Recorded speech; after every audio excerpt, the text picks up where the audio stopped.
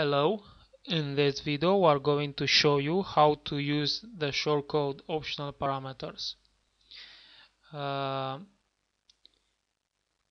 We have on our page a video player and we want to add a second one.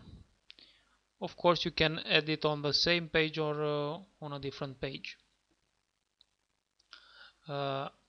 You have multiple options. The first option will be to create a new one. A second option will be to duplicate an existing one, and the other options are to use the optional parameters for the shortcode to define the video files, preview file, movie title and movie description directly in the shortcode, or to define them in custom fields and then just paste the parameters here. So the first version, to use these parameters and add the video files directly in the shortcode. I'll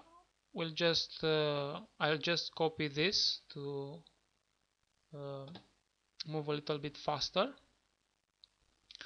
So the first part is this shortcode. You'll just copy it from here, and after that you'll add the parameters. So the MP4 file, the link to the file, the link to the second file, the link to the preview, to the movie title and the movie description. Now let's preview it. So here we have our second video with the new movie title and the movie description. You can also use some custom fields. You can define the parameters here. So we have my MP4, my WebM, my preview, my movie title and my movie description. You can declare any name for the custom fields, it's your choice. So for the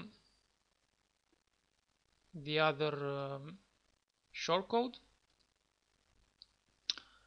we'll add it here.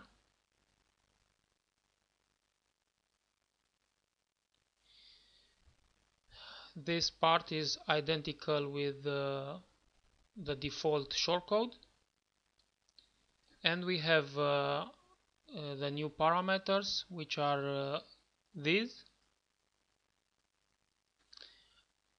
and my MP4 custom field in our case is called my MP4.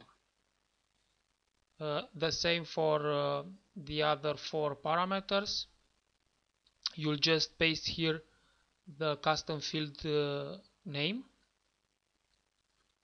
Let's update and let's refresh the page. The first